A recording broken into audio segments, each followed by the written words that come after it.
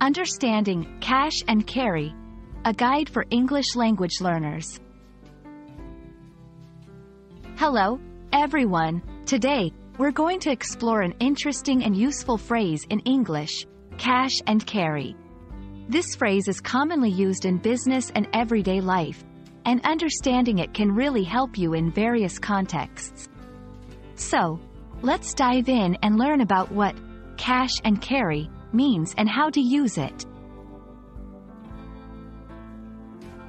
Cash and carry is a term that refers to a type of business transaction. It means that the customer pays for goods in cash, or by a similar immediate payment method like a debit card, and then carries the goods away themselves. In other words, it's a straightforward transaction with no credit or delivery involved. This term is often used in wholesale businesses where customers buy large quantities of goods. The phrase, cash and carry, originated in the early 20th century.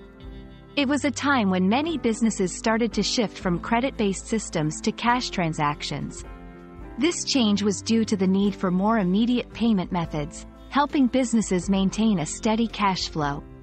Understanding this history can help you appreciate how the term fits into a broader economic context. In modern times, cash and carry is not just limited to wholesale.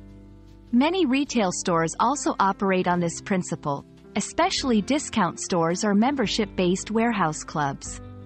These stores often offer lower prices because they reduce costs related to credit processing and delivery. As a learner of English, recognizing this phrase can help you understand the kind of transaction or store type being discussed. Let's look at some examples of how cash and carry can be used in sentences.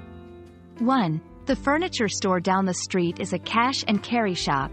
You'll need to arrange your own delivery.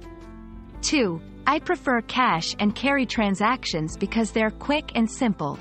These examples show how the phrase can be used in everyday conversation.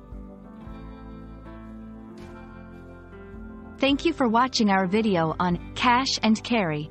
We hope this explanation helps you understand the phrase and use it confidently in your conversations.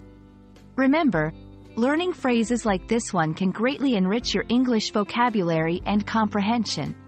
See you in the next video.